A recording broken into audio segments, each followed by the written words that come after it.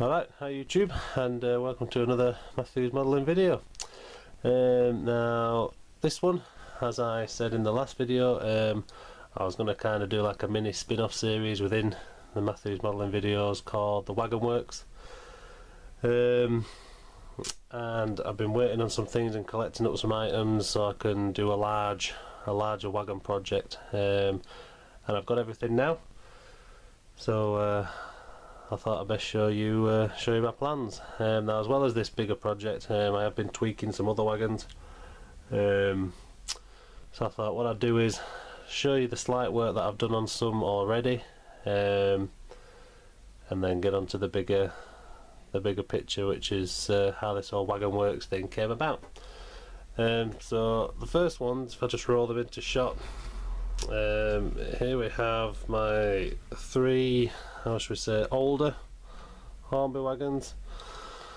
The two box vans I picked up at the last Keighley Model Railway exhibition, and then the longer rail freight OBA is it. I've had since I was way back as a child when I had my first layout. And basically what I've done with these three is I've just given them a slight weathering. The rail freight longer wagon, that's been weathered for quite some time now. That was one of the first wagons I worked on when I got back into my modelling. So it already has a good heavy dose of weathering on it, but since then I've gone over and given it all black wash and picked out some of the details in it. The brown van, that was in pristine. Again, all I've done with that is gone over with a black wash. The camera might not pick that up, but it is there. I mean, I can see it from here, so we'll have a zoom in anyway. And then the grey one on the end, that had a light dusting of weathering, and again I've just gone over that with a black wash. I'll try zoom in. So you may be able to pick up the black wash there on the brown van. The details on them are a bit more defined now. And then the OBA, you know, I've always been proud of this OBA. One of my first weathering attempts and detailing jobs when I got back into modelling, and I'm always happy with how that came out. So like I say, it was quite heavy, weathered anyway, rusty axle boxes and underframe, and then the whole side has a dust to it. I don't think I'm finished with that. I think I'd like to add some replacement planks into it as well. I may be able to just slightly tip it up, show the detailing inside, a ballast and barrels and a wheelbarrow ladder. So yeah, it's always been a favourite as that wagon. And then just the grey one on the end, which you can tell has been weathered. So just three older wagons there that I just wanted to tweak up a little bit and see if I can improve, which I have done. So they're the first wagons to take a look at in the Wagon Works. Now I'll take these off the track, and I'll bring a couple of other ones in that I've been working on lately as well. So just give me a second. Right, okay, and here it is. As you can see, it's the tender wagon plan that I had from the subscribers project vote. It didn't win. The winner of that video will be revealed in an up and coming video very shortly. But as for this, yep, tender wagon. Now as you can see, it's well, it was a private owner wagon, but it's you can't say it's private owner anymore. It's been heavily weathered, replacement panels have been added. The reason I've got it this way is because the other side isn't actually as weathered as this side and doesn't look as good in my opinion. So until I've got that side done, I'm showing it from this side. So yeah, the metal framework's all been rusted up. You can't overly tell, you can just tell slightly on this side that looks a bit rusty. The underframe is slightly rusted up. And then for the end of the wagon, I've just cut one of the panels out, took a sharp Stanley knife and just slowly cut away down the sides and then trimmed up the edges. and then it's all over black washes inside where the coal would be. The coal load is actually the original plastic one that comes in the dapple wagon. Now I've kept that in purely because I wanted to create that sloping effect, as if where the driver had climbed out around the back and, you know, had been shoveling the coal. So the plastic moulded insert was quite easy to bend. All I did was put that over the hob, melted it ever so slightly, just warmed it up, and then, you know, bent it to shape, and then glued it in. And then across the bottom, across this bit here along the bottom of the wagon, where the coal load is, I've actually melted the coal load to the wagon base. It kept popping up when I glued it, so I've melted it all down, which has given a nice effect actually. It does actually look like there's a shovel patch along the front, you know, where the coal's fallen down and he's just been taking it from the bottom. So happy with that. It's another unique quirky wagon for Common Barn. I actually haven't seen one of those modelled before on a railway, so yeah, I'm very happy with it. It's looked good with the jinty going round, and the jinty has also now been weathered, so that again will be another video coming soon. But for now, that's the next wagon that's been worked on, so we now have a tender wagon. Right, I'll stop it there and I'll get the next one. Bear with me a second. Right, and here is the next wagon. As you can see, it's a shunter's truck. It's the Hornby version. Longer subscribers will know I've had this a while. I was quite excited when these came out, and I got one straight away, and I actually weathered this one straight away. It didn't stay new very long. Weathering wise, it had just a good dusting, dry brushing absolutely all over it.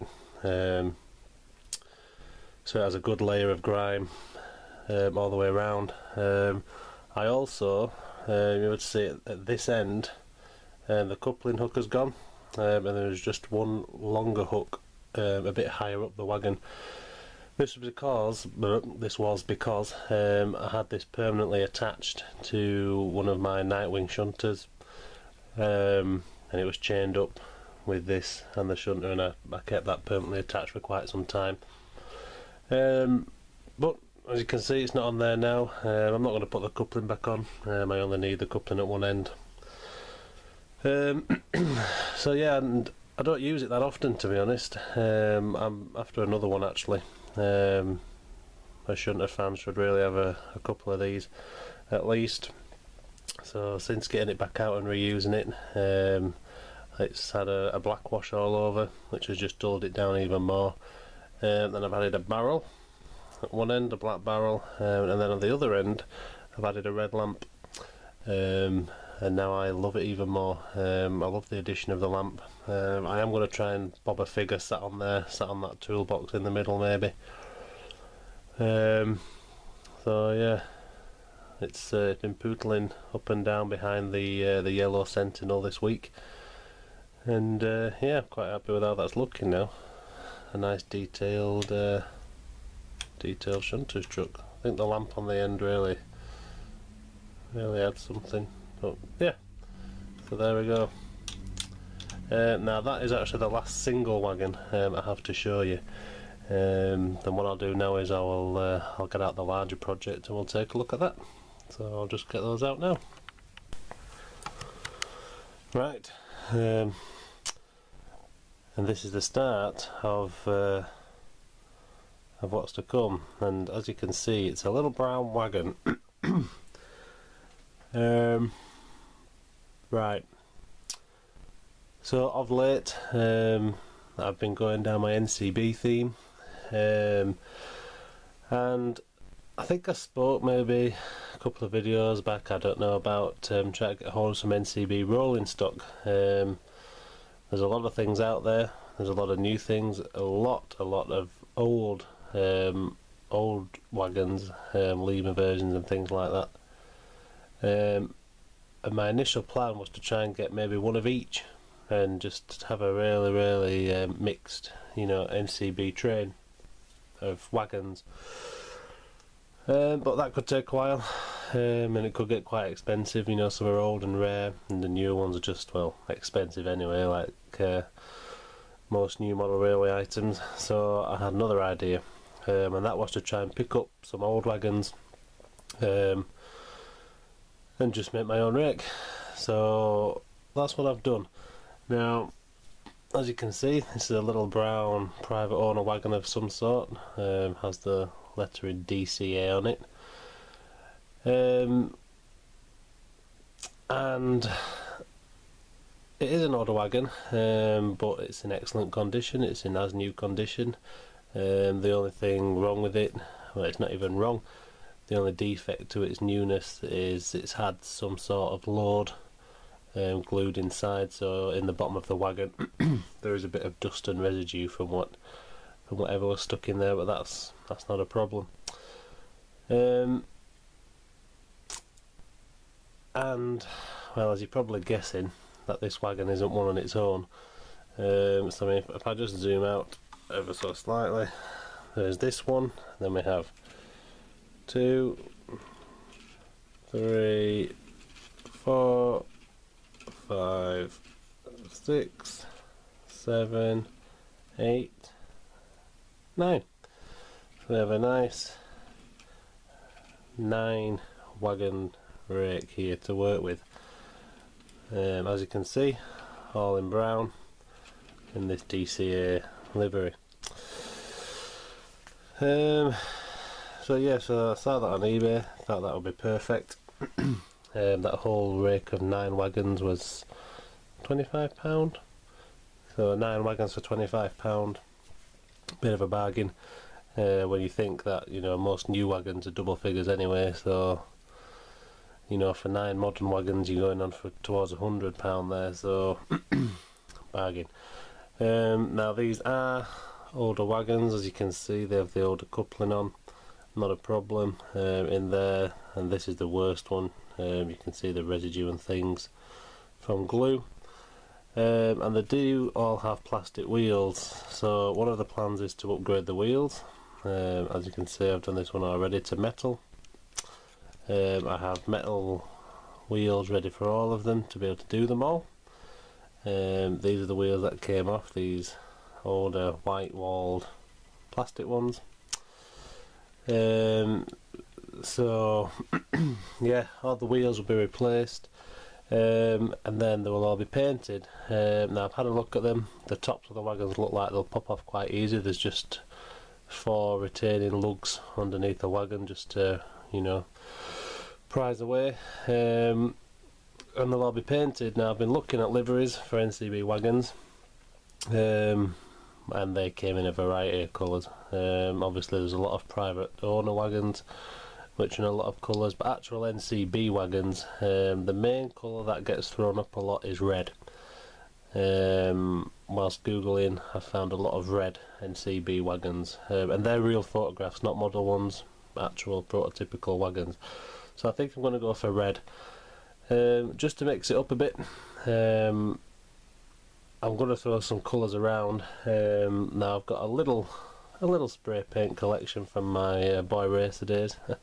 So I think what I'll do is I'll do a few in quite a bright red, and then some more in maybe a duller red, maybe a red oxide, and then I'm toying with maybe a couple in like just a flat grey, like a primer grey, and then that way I've got a bit of a mix and variation in colour. I have sourced, with help from my mate, some NCB wagon transfers from Fox, so I have that page open on my internet ready for when I need them. So everything's in place, and I'm looking forward to doing it, and it should really be a fairly quick job. I know there's 9 wagons, but swapping wheels around is a 2-minute thing, and then painting wise, like I say, I'm spraying them, so you know, a few sprays, maybe a couple of coats, and then they'll be done.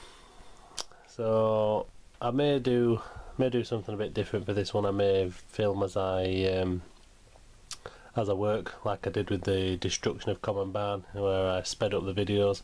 May do that. But yeah, so hopefully, and this will be the longest rake I actually have on Common Barn of, you know, one particular wagon. So looking forward to doing it. It should be good. But that is it. So that was the first instalment of the Wagon Works. Like I say, there will be an update video on how this goes, this large project. Next videos to expect: the Ginty. I'm going to have a finished video on the Ginty.